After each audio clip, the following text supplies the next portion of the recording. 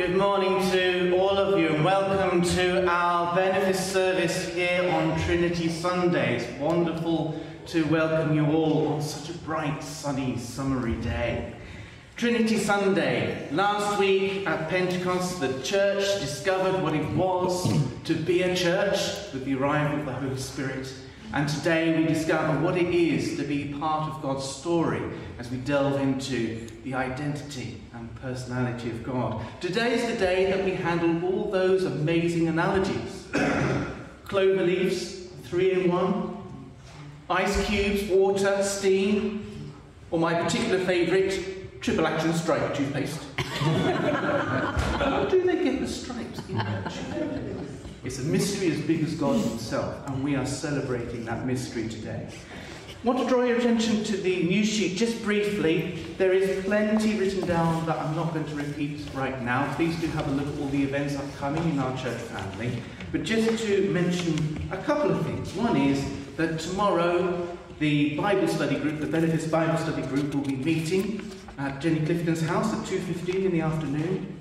It's usually meeting on the first and third Sundays. And I always think Mondays. I've got Sunday on the brain. There we go. Every day should be a Sunday. First and third Mondays of the month. And it's a wonderful way of exploring our Christian discipleship and what it means to travel with God. So do please catch myself or somebody that you recognise to find out more about it if you want to know a little bit more. The other is that on Friday here at St. Nicholas Church we had a fantastic event where Emily Wrigley was able to come and share some of her singing expertise for us, and Richard Bush was playing alongside, and a wonderful event was held, which was to raise a bit of money for the church here and also for the charity Versus Arthritis, which is a charity looking after people's needs with that condition. £800 or more was raised at that event, 500 of which will be going to St. Nicholas and 300 to the charity Versus Arthritis. So we really want to extend our warm thanks to Emily for the voice that she has nurtured through her young life so far and everything that she has brought to that event. And we look forward to hearing more from her as she builds her career and her life going forwards. So just thought I'd like to share that with you, a little bit of wonderful news there. Our service this morning will be starting with a hymn. As we stand together, if you're able, we turn to number 237 in the church hymn books to sing Holy, Holy, Holy. Holy,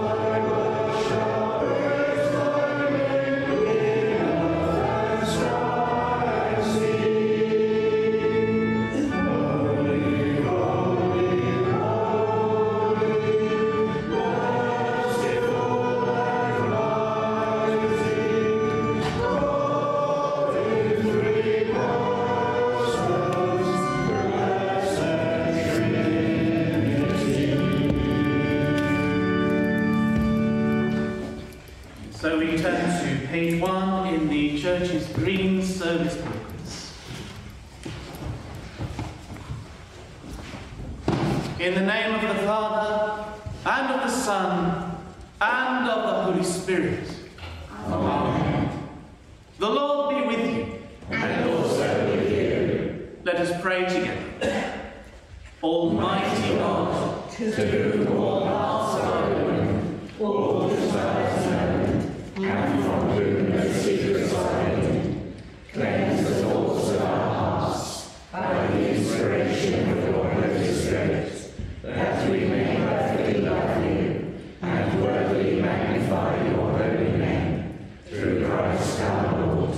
Amen. God so loved the world that he gave his only Son, Jesus Christ, to save us from our sins, to be our advocate in heaven, and to bring us to eternal life. Let us now confess our sins in penitence and faith, firmly resolved to keep God's commandments and to live in love and peace with all. We sit or kneel to pray.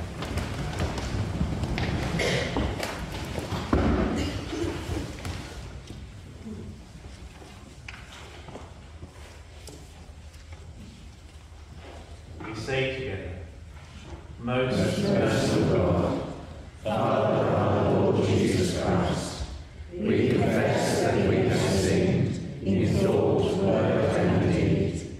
We have not loved you with our whole heart. We have not loved our neighbour as ourselves. In your mercy, forgive what we have been. Help us to amend what we are, and direct what we shall be, that we may do justly, love mercy, and walk humbly with you, our Lord. Amen.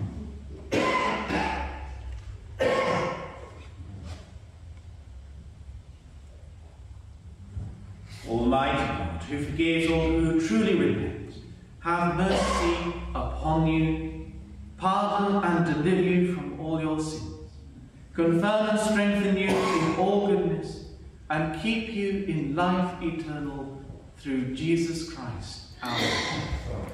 Amen. We stand to sing the chorus.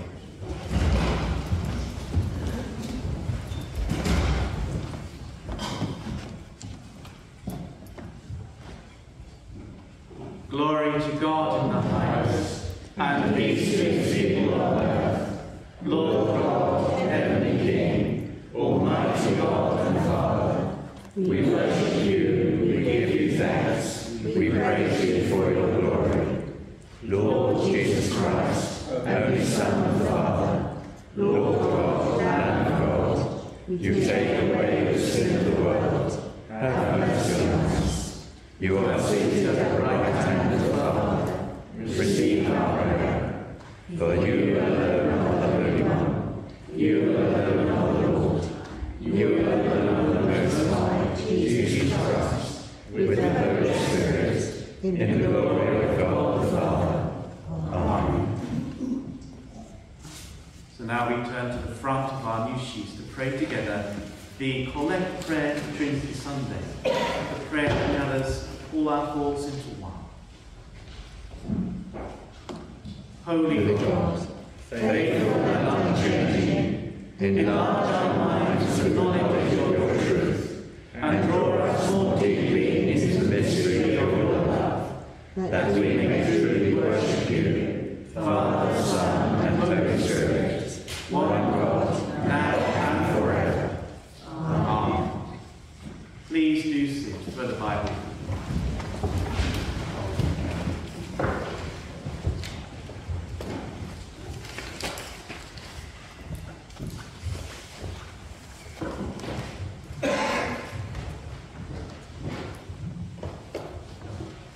Today's reading is from Isaiah chapter 40, verses 12 to 17 and 27 to 31.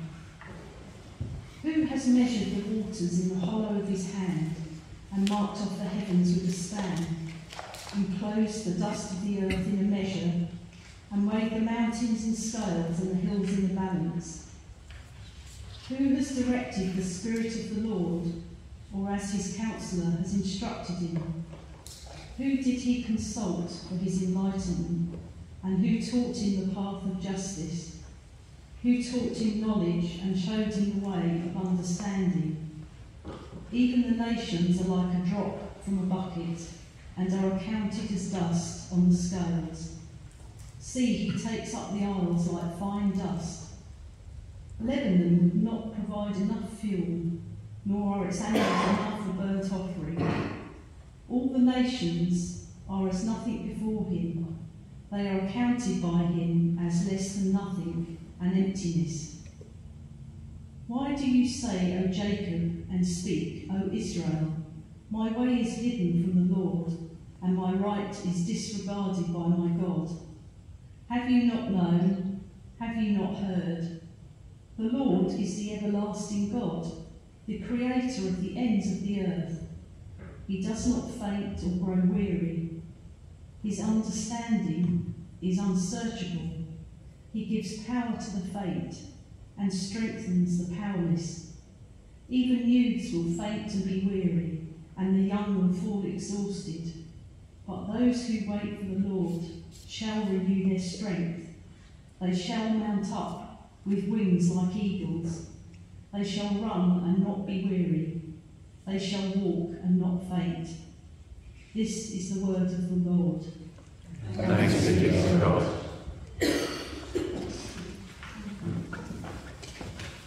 We now stand to sing our gospel hymn together. It's number 130 in the church.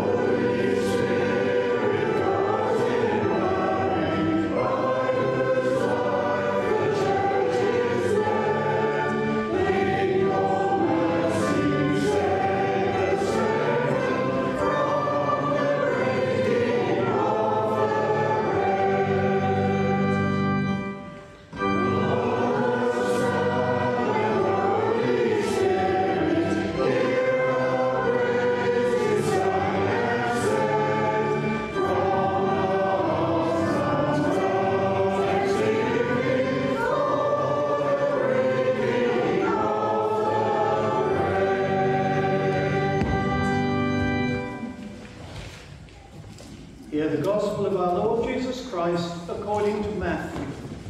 Glory to you, Lord.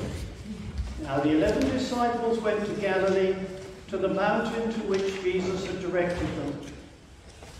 When they saw him, they worshipped him, but some doubted. And Jesus came and said to them, "All authority in heaven and on earth has been given to me. Go therefore and make disciples of all nations, baptizing them in the name of the Father, and of the Son, and of the Holy Spirit, and teaching them to obey everything that I have commanded you. And remember, I am with you always, to the end of the age." This is the gospel of the Lord. Praise to you, Lord Christ. So may I speak in the name of Almighty God, who is Father, Son, and Holy Spirit. Amen. Amen.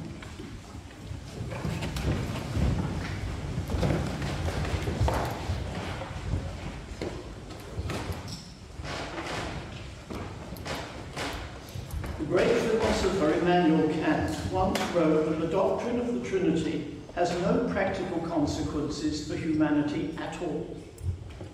And yet we've just heard one of the Gospels for Trinity Sunday, and that's the only place in any of the Gospels where Father, Son and Holy Spirit are linked.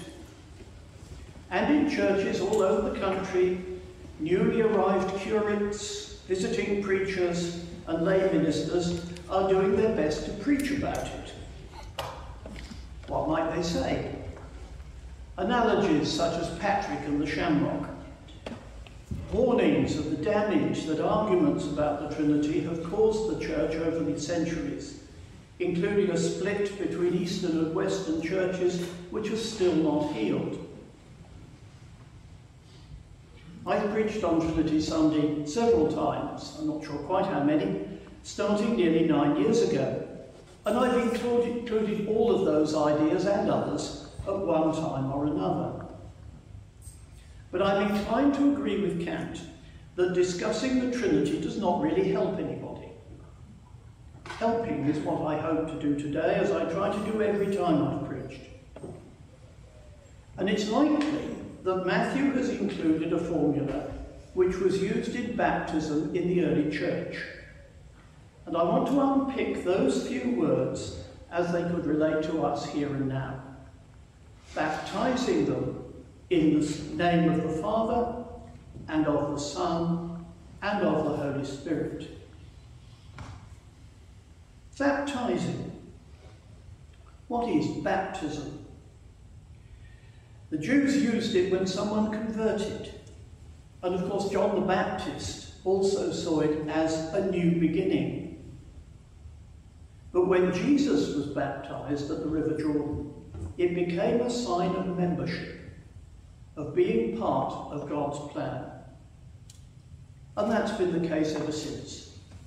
When anyone is baptized, there's a welcome into the community of the church. But there's even more than that. I'm old enough to remember the catechism. When I was at primary school, we were expected to learn chunks of it. And there it says about baptism, wherein I was made a child of God and an inheritor of the kingdom of heaven. So baptism is about the present, being a child of God, and about the future, inheriting the kingdom of heaven. In the name of the Father. I looked at some of this when I preached on John 17 a couple of weeks ago, so apologies to anyone here from St. Martin's who may remember some of what I said. In those verses, the first few verses of John chapter 17, Jesus claims for himself the powers of the Father, which is roughly what glorify means, and then shares them with his friends. The Father is always described, we've just been singing about it, as creator. And it's those creative powers which have been shared over the ages. In the Enlightenment period, which I think is probably the period of Immanuel Kant among others, there was a philosophy called deism, that God existed, but having created the world, left it to get on with it. No, God is involved in the world he made, even though it can sometimes be very hard to find an answer to the question, where is God in all this, when we consider natural disasters or evils such as the Holocaust. In the name of the Son. In the early church, it was usual to baptize in the name of Jesus alone. And again, it's joining what Jesus has done and still does. In one of the common Trinity formulas, he's described as Redeemer. He was sent to free people from sin, which is the message that the New Testament stresses from start to finish, particularly the letters of Paul and others. In Romans chapter 8, Paul writes, "Through Christ Jesus, the law of the Spirit of life set me free from the law of sin and death." And then later in the same chapter, Paul tells us the second way in which we share in the work of Christ. Christ is at the right hand of God and is also interceding for us, speaking up for us. In a few moments, we shall be directing our prayers to God the Father in the name of the Son. It's another example of past and future. And then in the name of the Holy Spirit. Now, in the past, there's been danger here. I referred earlier to the ability of the church to split. The term baptism in the Spirit was described as something necessary for Christians and shown principally by speaking in tongues. Last week we heard the list of the gifts of the Spirit, which Paul includes in 1 Corinthians. Tongues actually comes quite low in the list and is linked, as it must be, with interpretation. I'm not going much further with that, other than to say that this is another example of the ability of Christian communities to tear themselves apart. Unless someone's spoken in tongues, they're not really a Christian. It's been said, it's been thought, it's been, I'm sure, preached. And I have to say that a useful corrective to that is Acts chapter 10, where the Holy Spirit came first before baptism. But then in the formula I referred to, Creator, Redeemer, the Spirit is termed Sanctifier. The Spirit keeps us holy, on the right lines, sometimes quite firmly. As someone has written, the Spirit can be an uncomfortable comforter. I've found this especially when I've been struggling with the passage I'm preaching on. At its extreme, the Spirit will send the sermon in a completely new direction, which I hadn't really thought about when I started.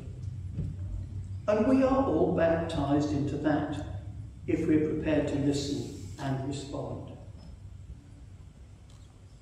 Now, I'm well aware that anyone dealing with the Trinity, and particularly in this way, risks sounding as though there are three persons.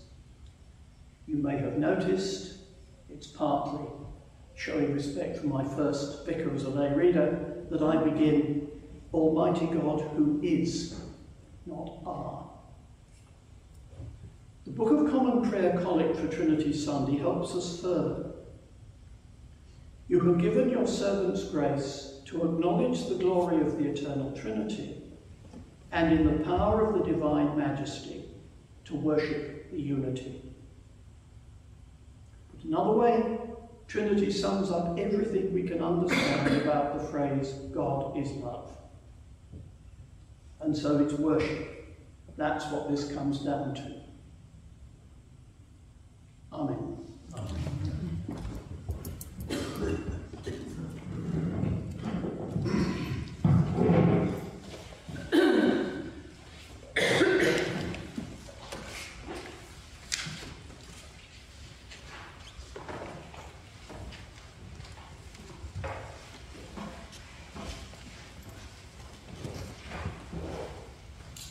We turn to page 4 in our service book.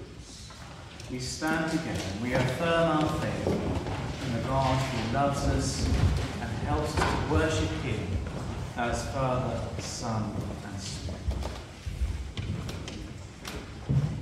We believe in one God, the Father Almighty, maker of heaven and earth, of all that is seen and unseen.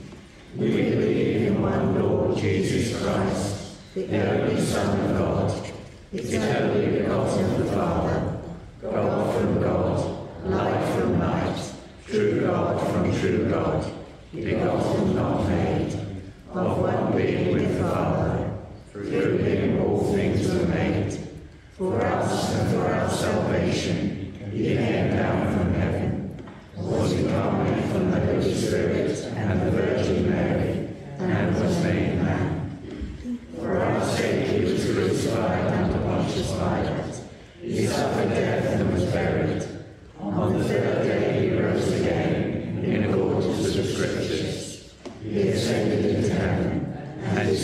at the right hand of the Father. He will come again in glory to judge the living and the dead, and his kingdom will have no end. We believe in the Holy Spirit, the Lord, the giver of life, who proceeds from the Father and the Son, who with the Father and the Son is worshipped and glorified, who has spoken through the prophets. We believe in one Holy Catholic and Apostolic Church. We acknowledge one baptism for the forgiveness of sins. We look for the resurrection of the dead and the life of the world to come. Amen. Let us now sit or kneel as we turn to the Lord to pray for our world and its communities.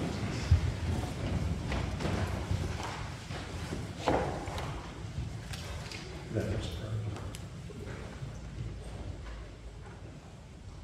Living God, Father, Son, Holy Spirit, we thank you that you are a can-do God of positivity and power, and entrust to you our fragmented world, so vulnerable and so drained by negativity.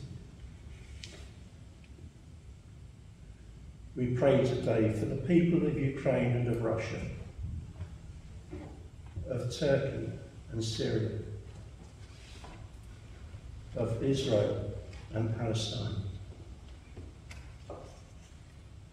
of Serbia and the Balkans.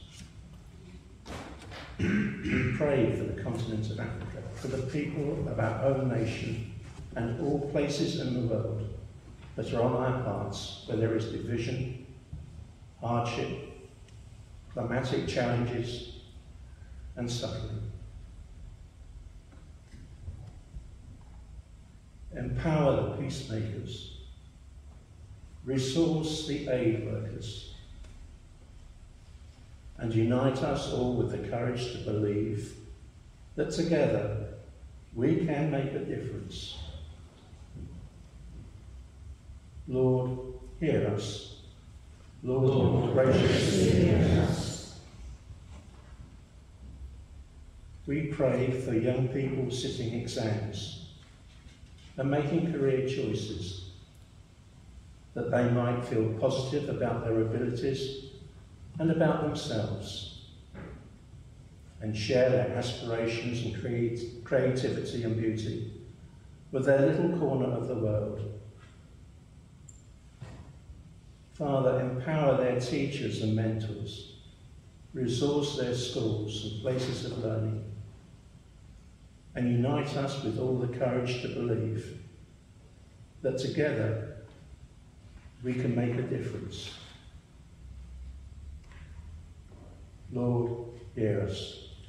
Lord, graciously hear us.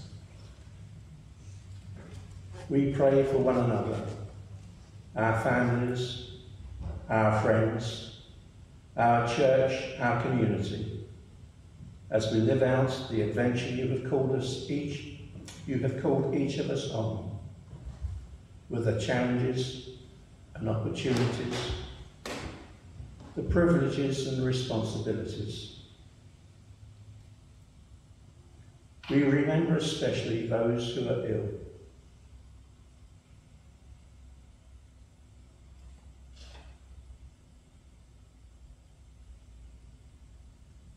those who are grieving,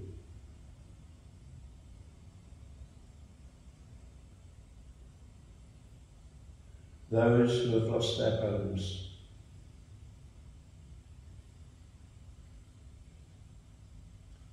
those who are struggling to fit in,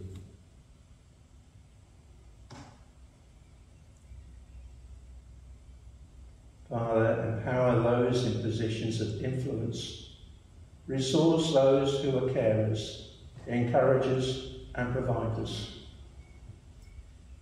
and unite us all with the courage to believe that together we can make a difference. Lord, hear us. Lord, graciously hear us. We pray for the work of our parish.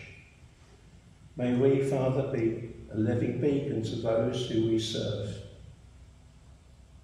And may we be empowered by your Spirit to do your work here in our charitable benefice.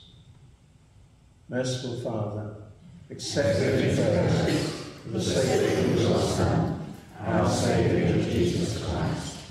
Amen.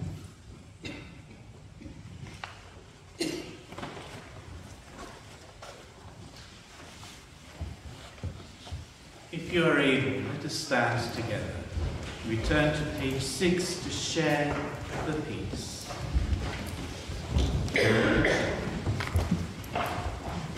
We are the body of Christ. In the one Spirit we were all baptized into one body. Let us then pursue all that makes for peace and builds up our common life.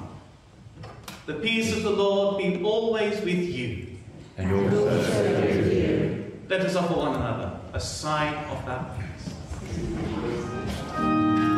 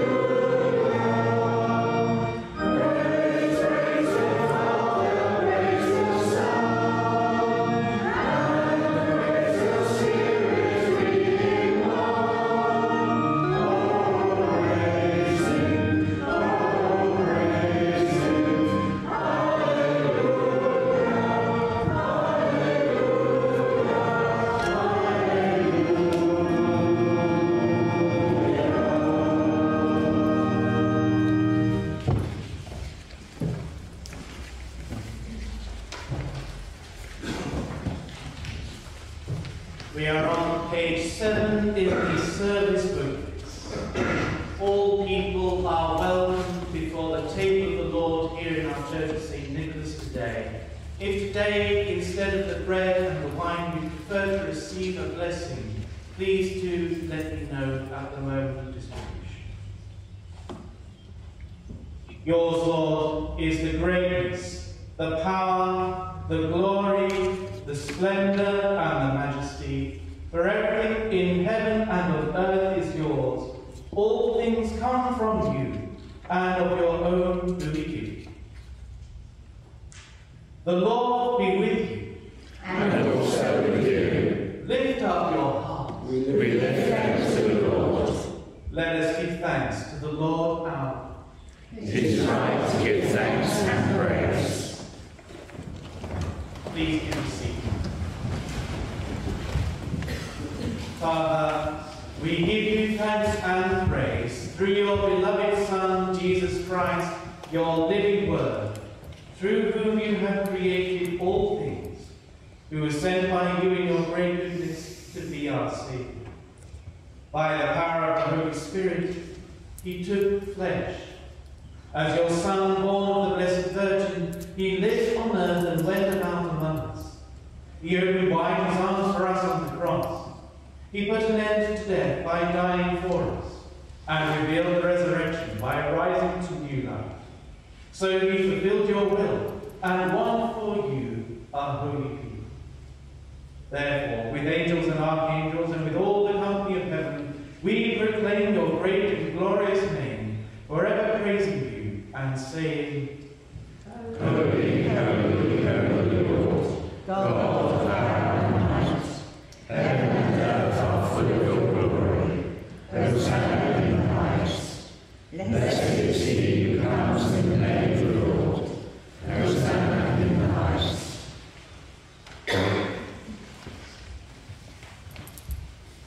Lord, you are holy indeed, the source of all holiness. Grant that by the power of your Holy Spirit, and according to your holy will, these gifts of bread and wine may be to us the body and blood of our Lord Jesus Christ, who in the same night that he was betrayed, took bread and gave you thanks. He broke it and gave it to his disciples, saying, Take, eat. This is my body, which is given for you. Do this in remembrance of me.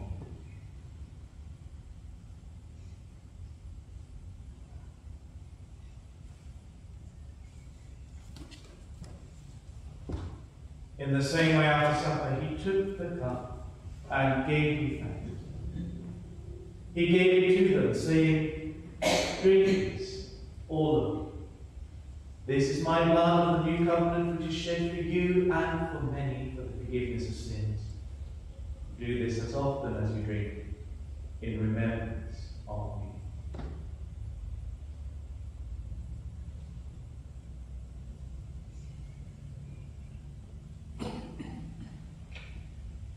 Great is the mystery of faith. Christ has died, Christ is risen, Christ will come again. And so, Father, calling to mind his death on the cross, his perfect sacrifice made once for the sins of the whole world, rejoicing in his mighty resurrection and glorious ascension, and looking for his coming in glory, we celebrate this memorial of our redemption.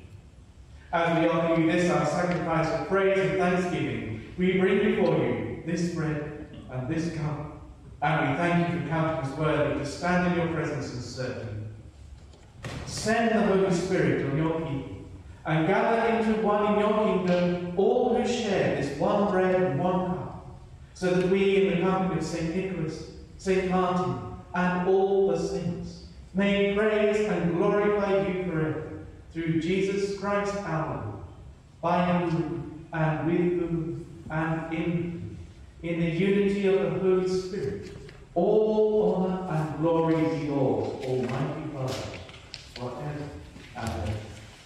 Amen.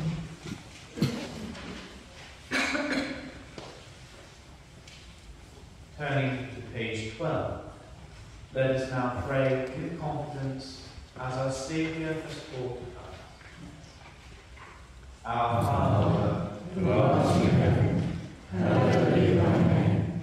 Thy kingdom come, thy will be done on earth as it is in heaven. Give us this day our daily bread, and forgive us our trespasses, as we forgive those who trespass against us. And lead us not into temptation, but deliver us from evil. For thine is the kingdom, the power, and the glory, forever and ever. Amen.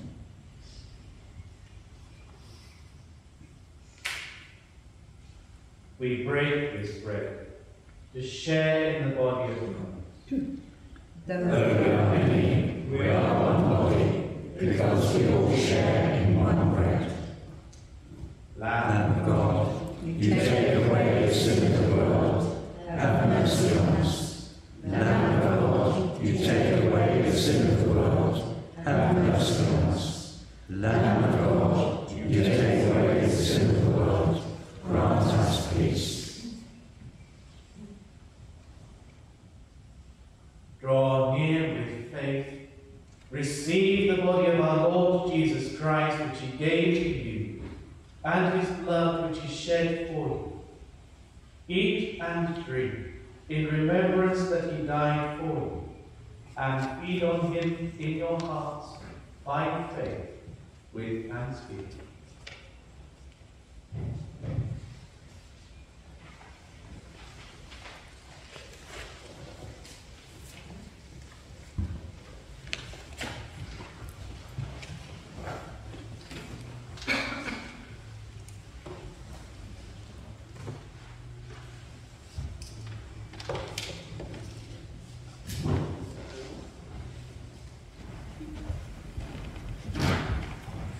Lord,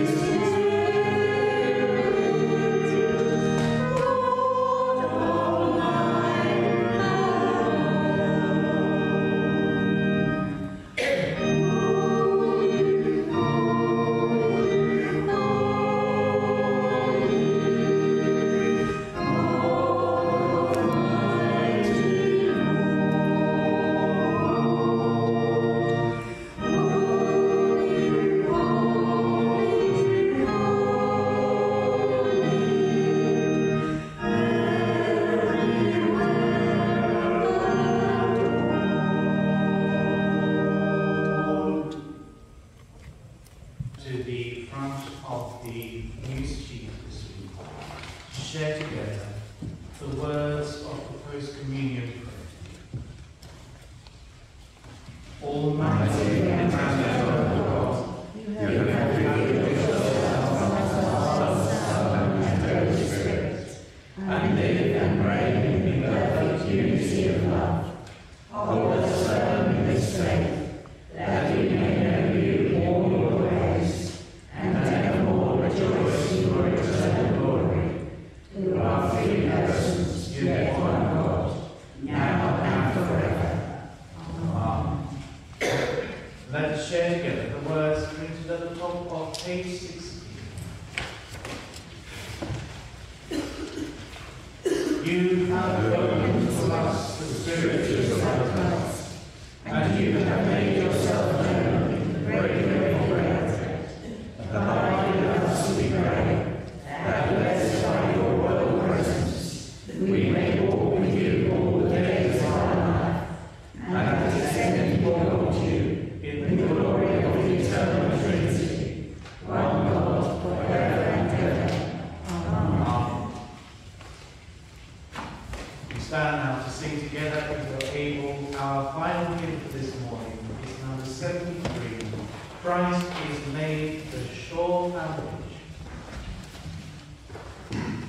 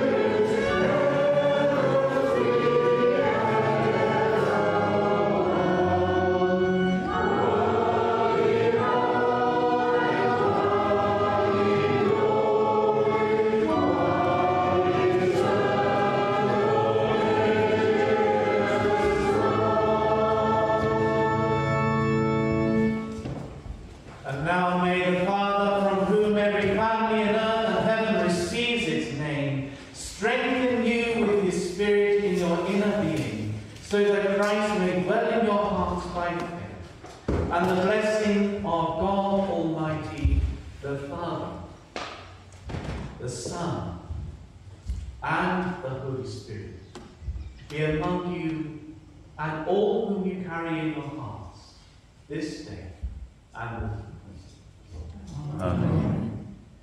Go in peace to love and serve the Lord. In the name of Christ. Amen.